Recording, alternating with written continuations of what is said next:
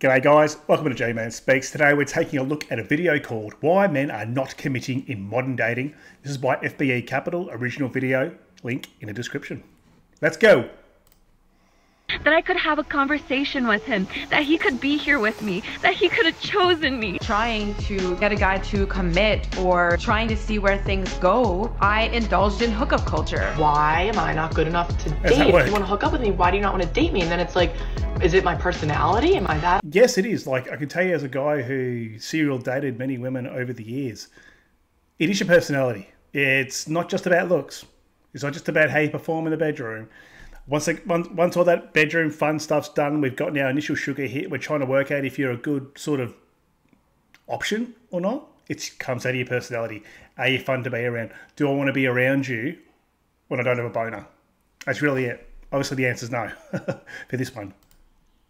That insufferable? When I tell people that I've never officially been on a date with someone, they don't believe me. But to me, a date is like actually going to a nice restaurant that someone's planned, and I've never had that. Clearly, I'm not doing something right.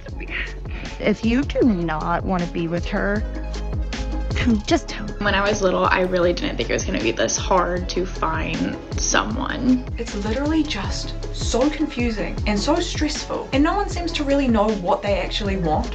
When, like, I don't know how to fix this. I just want a family. I had to come to terms with knowing that I'm not a woman that men commit to or love. No. So she's wrong there. Look, she looks nice, and now she's probably getting a bit old now. She's probably about my age, probably approaching 40, maybe 35, with the short haircut and everything like that. It's always interesting. I always find why women get to like 35 and decide to cut all their hair off. It makes no sense. You just age yourself 10 or 15 years. Stupid. But I've come across heaps of women like this. They could have just about any guy they want to go out with still. There are plenty of guys out there. Not everyone watches these channels, guys. Not everyone educates themselves on what is going on out there. There are so many guys out there with their eyes closed that would get with a girl like this and think that they've won the lotto. These girls don't want those guys. They don't want the normal guy. They want the guy who has all the options, who's an absolute dirty scumbag. I've been that guy, exploited it, had a great time doing it, don't feel bad about it, because they want the guy who doesn't want them. They friend zone themselves or booty call, friends who benefits themselves. The guy will be telling them. I used to tell women all the time, I am not interested in anything more than this. They hear you, but they do not listen. They hear what they want to hear, but maybe they might have a chance. It's interesting. But some do learn, because I have been the guy. If you guys seen that movie, Good Luck Chuck, I have been that guy that all of a sudden they had an experience with me. They might not have been too happy about how it ended. They didn't get what they want out of me. And then they've gone and settled with some other guy and had a family or something. And, they contact you a year later, or you see them on Instagram or Facebook or whatever it is. They've got a fucking baby and shit like a year later. So I've gone, nah, no more dickheads like G-Man. I'm going to go and get a normal guy.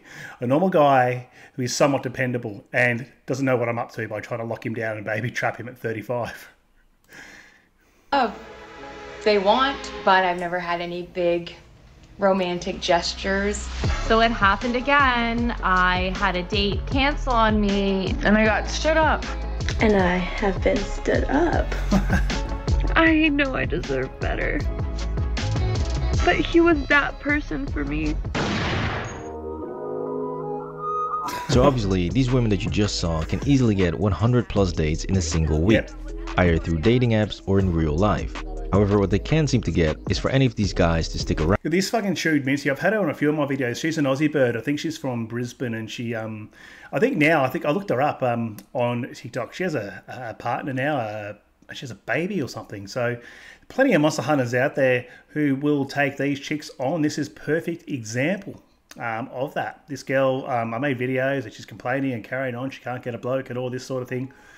Once she dropped her standard just a little bit, some guy came along.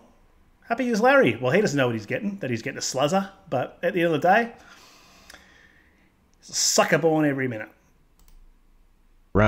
Or to show some genuine interest for more than 45 minutes, and that is what's driving them crazy. Stop fucking ghosting. You never hear, oh, I want you in my future. Instead you hear, oh, I want you on top of me in bed. It's so fucked up. And I'm tired of being single. What the hell was that? You know, Jesus. That was a chewed minty, a bit too much plastic surgery gone wrong there. I know, see, guys, it's just facts. Have a look at it. Like, let's go back. One more look at that head. It's so fucked up. And look at that. Like, you guys, oh, you're all about that. I can't stand that. Look, I don't know why girls do that to themselves. Gee, man, don't body shame and don't make comments about their looks. It's not their looks. They've done this to themselves. This is they've butchered what they naturally look like. I'm tired of being single. And I'm not capable to find someone who is able to get interested in me, in myself, for a long time. I don't know. It's only about superficiality, relationships. Things have gotten so bad in modern dating. Honestly, if he just eats the butt, you know. That some of these women are now trying to come up with ways. Goes in for the rim job. I know you boys out there love going in for the rim. Is to force men into committing to them. Like a month after we first met, our first date was October 18th. We drafted up relationship terms and conditions. Now, I will admit this is absolutely psychotic to write up 2 weeks after meeting somebody on Tinder, but if we required commitment before sex, we would have more relationships. We must have... No, you wouldn't. That's the thing. Guys, like, I used to lie about it, so I would know exactly what they were doing. I would switch onto it instantly. I would make them feel like they're maybe going to get a commitment. I would tell them exactly what they wanted to hear. These kind of girls, they're not for commitments. They're the ones who've been on the dating apps for 10 years, 15 years. They've been had all the chances in the world to have a guy. That's the way that I viewed it. So I was just going to be another notch. Guys, women like that, I have no issue lying to them. I have no issue selling them a dream. It's doing what I have to do and saying what I have to say to get some action. That was my motto back in the day. I just didn't care. I have an issue when it's a good girl and a nice girl and you're doing the wrong thing by her and she's not aware of the kind of guy you might be. But you got these girls out there, they should be smarter than that, right? They've been on dating apps for 10 years or whatever. You guys know the ones I'm talking about. You go on a dating app. You might get a girlfriend or whatever. You get off for 2, 3 years, whatever it is, 5 years. You go back on after you break up or things don't work out with the other person. They're still there. Same profile pictures a lot of the time, the same chicks. So you can just imagine how many dudes they've banged in that time. And they're still looking for Mr. Right and they want to have a baby and a family and they're 39 years old and a dating app. Makes no sense. Plans on 2 weekend nights per month and 1 weekend day. If we go out together, we go home together. Once every 4 months, you must send me flowers. The irony here is that these are all old school ways of dating. It was called courting and marriage that were deemed to be too restrictive and too sexist for modern women.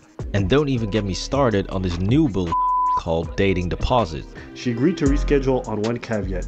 He would Venmo her a $50 deposit. Now, in all honesty, I don't know exactly how prevalent this is, since I've only seen it pop up here and there, but if you're engaging in this, you need to stop right now.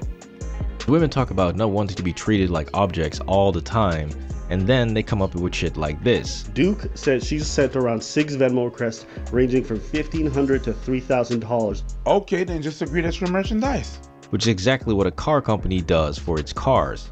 Not to mention that plenty of women will flake on guys as well, so then what? Are we both going to pay a deposit on the other person? Because that's ridiculous, and if any guy does, I've never heard of such a thing. But I think there probably would be guys out there who would be saying, I'm the guy for you, I'm going to show you that I'm a real man, so I'm going to put that $1,500 down as a deposit to take you on a date. I don't know what's going on. Is there too much soy in our food? I don't know why guys would do that. That is laughable. $1,500, I wouldn't put down $1.50 for anybody. It's ridiculous. What world are we living in, guys? Have you guys ever heard of that? Put in the comments. Have you ever heard of dating deposit? I've never heard of that. It sounds like something in America. The Seppos. That's what the Seppos do. Completely cancels out the deposit, unless you want to uphold some sort of sexist double standard where only the man has to pay the deposit and women are free to not show. Just like pay for the date, plan the date, ask her out, text her first, But look, what's wrong with men paying? I mean, it's a first date, they've asked you on the date, they should be honoured to have you there. Men always pay on my first date. So. I would not go on a date with a guy and split. All right, maybe this sounds a little ridiculous. Good on ya. Ugh. Yeah, you get these chicks like that one there. She was a sub too, and she was dressed up to the nines on television, right? Saying that she's not going to go out with the guy unless if he wants to split the bill. Why do guys have issues splitting the bill? I'll tell you what, personally why, and you guys, you can put it in the comments too if you want, and share it with other dudes. My personal reason why I'll split the bill is all women are serial dating. Do you think they're on the dating app waiting just for you to come along? They're just talking to you. No, women are the masters of juggling and running rotations. They have heaps of guys on the go. They might not be banging them all, but they're most definitely going out with a lot of them, juggling up and weighing up what they can extract from guys. It's the reality of it. I've been told this to my face by many women once they realise I'm a bit of a bricey and I'm not going to be the guy who pays for anything. So they'll just tell me. And I would laugh about it. I used to say to them, they go, oh, I'm going on a date with Joe Blogs or whatever his name was. And as a joke, I would say, yeah, why do you get me a takeaway pasta on the way out and give it to me when I come over later? And they actually would do it. It's happened before. And we would laugh about it.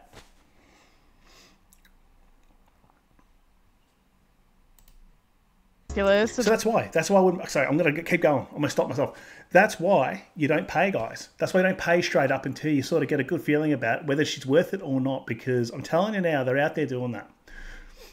As bleak and as negative and cynical as I sound, I can tell you now that is what happens on dating apps.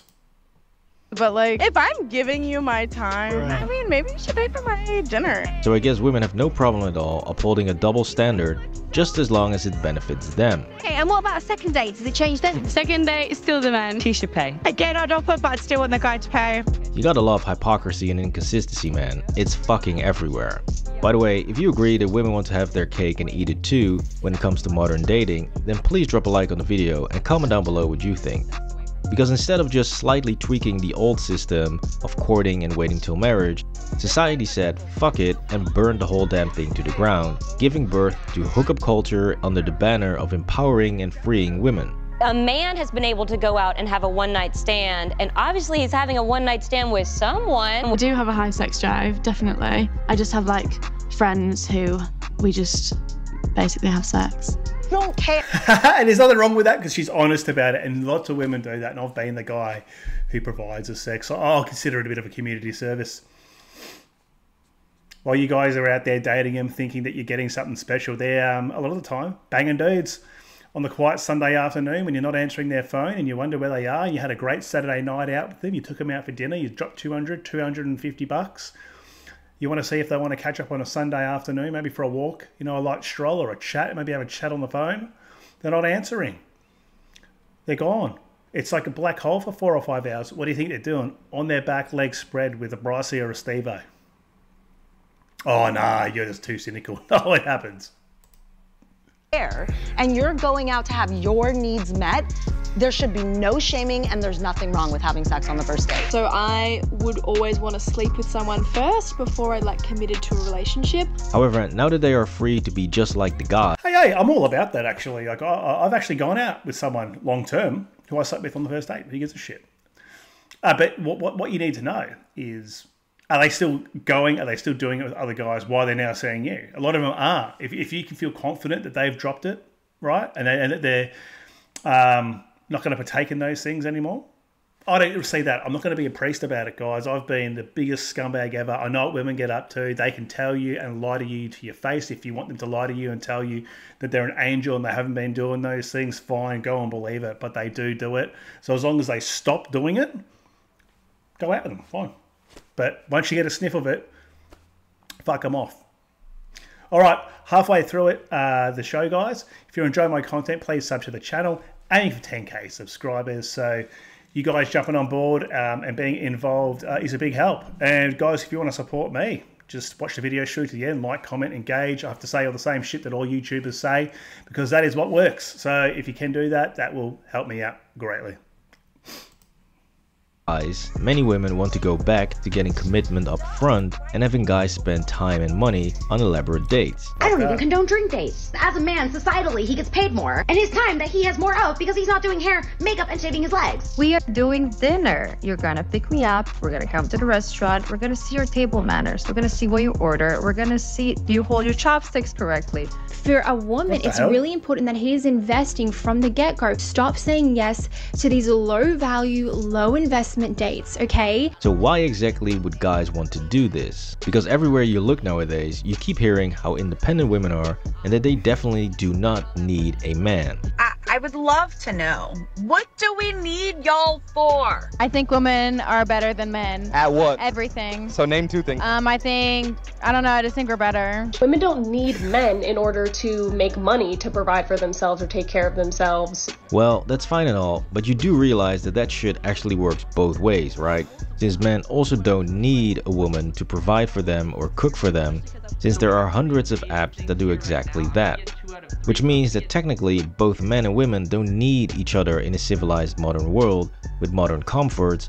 However, the difference is that men don't constantly scream this from the top of their lungs, and men also don't go home and then make TikTok videos about how lonely they are after just saying that they don't need men. Gorgeous, gorgeous girls don't cry over a boy in a car. Gorgeous, gorgeous girls don't need a boy. I'm so sick of this. Like, I'm so sick of not feeling like a priority to you. I need somebody to have my back. What's that? I do. I'm admitting it. I could say I'm a strong, independent woman that doesn't need no man, but I am saying I want a man, and I need a man. Now that is what you call some mixed fucking messaging. So currently, you have modern... Too much TikToks, too much social media, women growing up with that stuff, women growing up with the messaging that it's good to go out and bang heaps of guys, partake in hookup culture. I've got nothing against it. I benefited greatly from that. I've got no problem with it. Sluts are great. Love sluts. People go, oh, you're slut shaming. Nah, sluts are awesome. They've got vaginas, breasts. Awesome. Kept me entertained many a night and afternoon. But in all serious, it's just incredible how far things have fallen. And even, look guys, this was still going on 3 or so years ago when I was on the apps a lot. I'm banned off them, so you guys ask why as well am I not on them. I got banned off them all.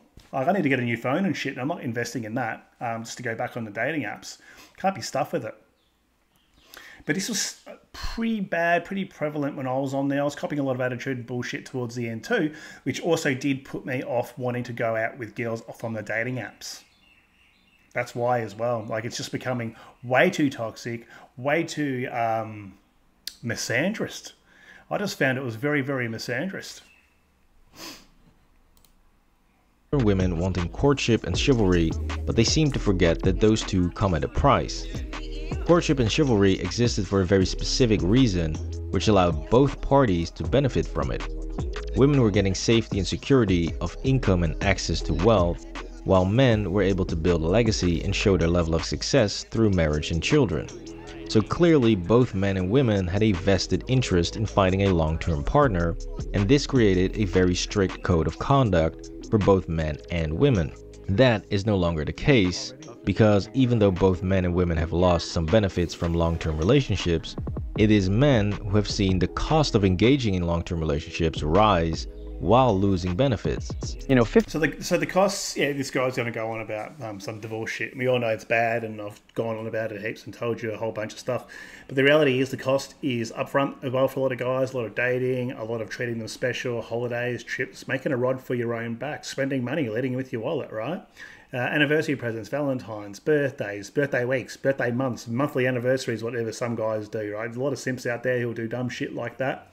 I've heard about it, I've never done it, but I've heard of women say, oh, well, what are we going to do for our second month together? What do you fucking mean? Or our first month together? What?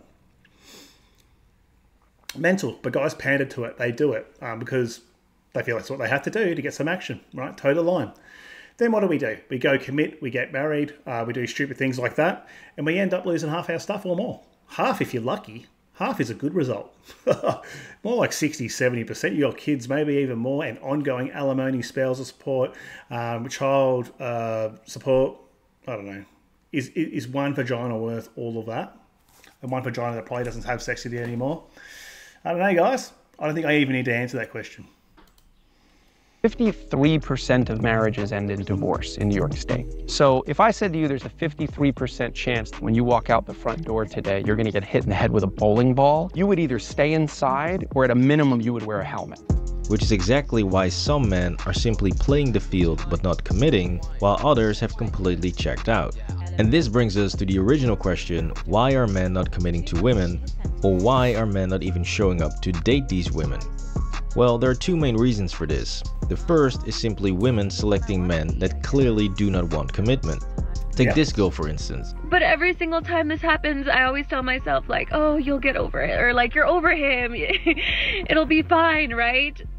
She's a very attractive woman, and she seems to be very nice, a bit crazy perhaps, but still very nice. Attractive with makeup on, let's just put a little asterisk on. I've seen a lot of girls who look absolutely beautiful, and you see them with no clothes on, they look like a Cabbage Patch doll. Sorry, not my clothes on. Sometimes with no clothes on, look like a Cabbage Patch doll, but no makeup and hair and eyebrows and bullshit done, I look like a Cabbage Patch doll. All right, makeup is absolutely transformative. So guys, I really assure you to try and get women who don't like using makeup, because you actually see what you're getting. But I'm going to tell you why I think dating's fucked now. Why men are waking up a lot too. If TikTok didn't exist, if those podcasts didn't exist where women are sitting there talking about banging guys and being open about the bullshit talk they have around relationships and expectations and dumping dudes and banging dudes and all this sort of stuff, I reckon a lot more guys would still be doing it. They wouldn't know better. The internet, right, has been it's like a camera into the mind of a woman. Like I say, telescope into the mind of a woman. You can see exactly what they're thinking, what they're doing, what they're up to. They don't hide nothing. They got crying over dates, getting dumped, stood up, admitting that they're getting pumped and dumped by chads on TikTok without even realizing they're doing it. You got podcasts of women sitting there talking about guys and banging guys and all sorts of stuff. That's why. You got Instagram, you got Facebook, you got Snapchat. You get guys on dating apps. You get guys who can womanize who probably never commit because they know what women are capable of. They've seen it all, right? They've ruined women for themselves, me included. That's why. Then you get the other guys who are not getting any action, right, at all. They're not getting a shoe-in, right? They're not even getting a seat at the table, let alone a meal at the table. They're not even getting a seat. They're not even getting an invite or being acknowledged. So then you have a whole other subset of guys who are angry, jaded, bitter, resentful of women in the dating market, especially on dating apps, because they cannot participate like they think they should be entitled to with women of the same comparative status, because they're all chasing the Bryceys and the Steve-Os and getting fucked and chucked, as we like to say, rooted and booted, bagged and tagged, caught and released over and over again with different ones. It's like they're all being shared around by the same guys. It's really sad, but it's really true. And I think that's the reason why guys are waking up. Why do you think channels like mine, why do you think, like, I'm only small. There are channels out there, you know, with 300, 400, 500,000 subs. You got those fresh and fit dudes who I don't watch and really probably don't relate to their content too much. But they got a million subs or something like that. That's a million guys watching that stuff because they're frustrated or looking for help and advice. A million people. It's incredible. That's subscribers, not people who watch it and don't subscribe. All right, look, I think that's going to be it because this one, I'm only about halfway through the actual video itself here. So guys, go check out the full video so they get some ad revenue and stuff like that and get the credit for me leveraging their content as a tool for discussion. So go check them out, give them a like, sub, all that sort of stuff. And guys, if you haven't subbed to me and you like what I get up to and the things I talk about, please sub. And if there are videos that you want me to talk about, send them through to my email. It helps me out greatly and enables me to make more content for you guys to enjoy. Thank you very much. If you made it this far, I appreciate it greatly. See you in the next one.